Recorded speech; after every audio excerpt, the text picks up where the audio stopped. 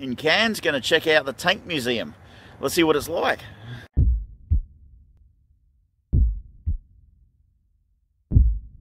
Oh, look at this, tank lover's paradise. T-54, it's a chieftain, whole collection of various tanks and assault guns. We've got artillery over this side. Amazing. E2, really low profile. Amazing looking tank.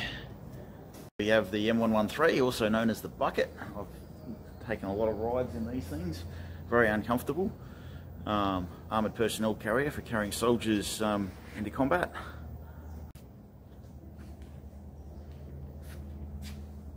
Just when I got out of the army, they were going through a big upgrade for the buckets.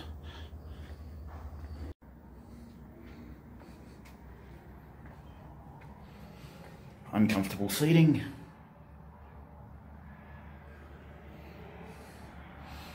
Remember having to sit in one of these things with my SLR between my legs. You had the gunner standing there, who was usually the commander from memory. And there's the driver's position at the front. This beast here is a Sturmgeschutz, which is a infantry support tank destroyer from World War II, German. This has a lot of significance to me because my grandfather served in the German army in World War II and he was in one of these, a Sturmgeschutz. Not sure which variant, might have been this one, might have been the Stug 3. Yeah, these were a very successful tank destroyer. I think they destroyed more tanks during the war than anything else. They're not actually a tank as such, but a chassis with a fixed mounted gun. My grandfather used to describe how they would park behind railway lines and things like that and lay in ambush and just destroy tanks as they were moving forward. And towards the end of the war, they ran out of parts, they ran out of fuel, and they weren't able to do much with them, so they just used them as field guns. So they would be towed to their pre-prepared positions and they'd engage the enemy and then hopefully not get killed and then get towed out afterwards as they were running out of resources towards the end of the war. So I think my grandfather was actually really lucky that he survived the war. I'm glad he did, because if he didn't, I wouldn't exist. Yeah,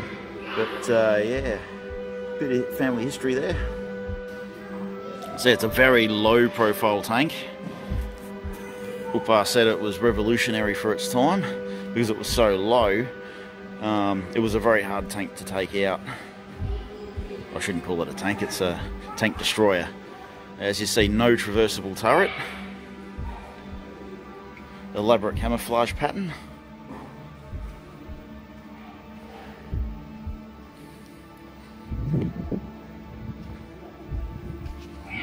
Was a loader and then a gunner from what I understand, so he would have been sitting just up here under all that armour, sighting and firing the gun.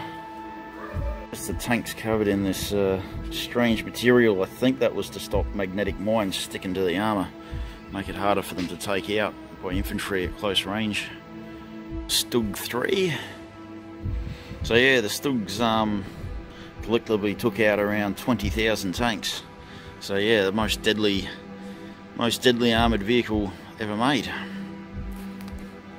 couple of spare wheels on the back. I know they often strap logs to the side of them as well.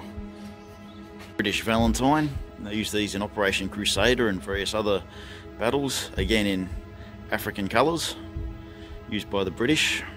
So I had a grandpa that served in a Sturmgeschutz in the German army in World War II, but I also had another one on the other side, serving in the North African campaign, fighting for the Allies. So I had a grandfather that was at Tobruk, and he would have been alongside vehicles like this.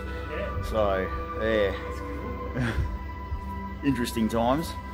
Yeah, I don't think my two grandfathers would have ever met. I think they were in different areas, but yeah, I had family on both sides of World War II.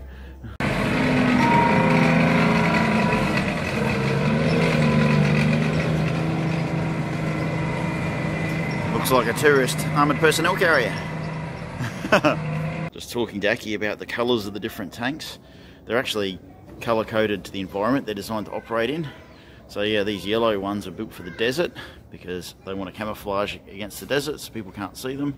These darker ones from operating in forests and green wooded areas. You can see the Australian camouflage pattern over there matches the Australian bush. So yeah, they sort of colour the tanks for their environment to make them harder to spot and therefore harder to destroy, and better at doing ambushes. British recon tanks are such cool looking things. I always loved them. Used to have pictures of them when I was a kid. Nice front sloping shape and then a rear mounted turret. Spectacular looking things. Out this monstrous tank, the Churchill. Absolute beast of a tank. I don't even think I could reach that turret. Not quite. Huge tank. Here we got the Tiger 1. A very, very impressive piece of tank. This thing is huge. Again, so tall I can't reach the barrel. These things were absolutely deadly in World War II, but the Germans didn't build too many of them, thankfully. Otherwise, things might have been a lot harder for the Russians and for the Allied troops landing at D-Day. A very, very impressive and deadly piece of kit. This particular one is a replica from the movie Fury, because they're not very common, the old Tigers. They didn't build too many of them, and a lot of them got destroyed, obviously, because they got well used in the war. Yeah, they were a very deadly piece of kit. That massive armament on them would take out pretty much anything in one shot, and they're almost invulnerable because of the strength of the armour on them. This is the actual turret of a Tiger tank. Too bad the rest of the tank isn't there, but it looks very, very much like the replica back there.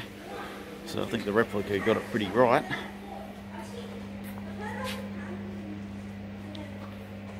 And here we have the Panther. Would have been an exceptionally good tank, except from what I understand it had a very unreliable drivetrain that tended to break, so they had to drive it very carefully so they wouldn't bust its drivetrain. Aside from that, it's reported to be one of the best tanks of World War II. Panzer IV. Good tank at the start of the war, but totally out of date, as all the bigger tanks sort of came into service later on. Upgraded Panzer that the Germans used. So as you can see, lots of extra stuff strapped on it. You got plates to try and detonate rounds before they actually hit the actual armour of the tank, around the turret and on the sides as well, and much bigger gun in there to take out the heavier armour which occurred later in the war. Some stuff in here. This is a German half-track in desert colours. Must have been used in Africa. The absolutely deadly German 88 flat gun, which ended up, as far as I understand, being used as a anti-tank gun because it was so big and so effective. Although it was originally designed to point up, it actually pointed horizontally just as well. This one looks like it's got 8 tank kills marked up on its armour. Nasty piece of kit.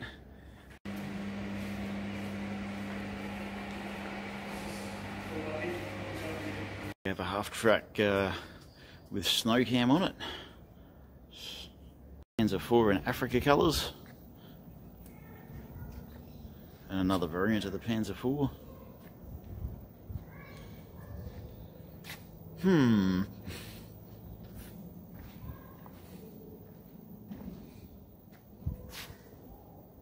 we go, the Soviet T-34.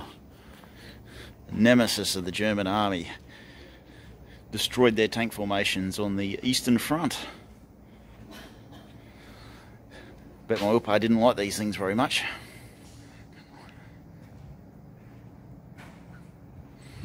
Designed to be mass produced. That was its main advantage over the German tanks. The Russians could pump out a lot of them very quickly, and the Germans just simply couldn't do that. And it was quite a good tank too. Weird-ass oddball of a tank. This is the Grant. Actually saw a lot of service, I think in Africa, against the German army. Rommel. Didn't do very well. Tended to get cleaned up by the Panzers, but I'm sure it certainly helped. Not a lot of room in there. Looks like the gunners needed to be a midget. The driver in there looks like he's got more room, and the commander sits in there and he's got plenty of space. Yeah, might need a midget gunner inside one of these things. There we go. If If you're interested in armour and artillery, come and check out the Armour and Artillery Museum in Cairns. A lot of really interesting toys here. Too bad they're used for killing people. If you enjoy this kind of positive adventure content, please like, subscribe, and check out a few of these other adventures.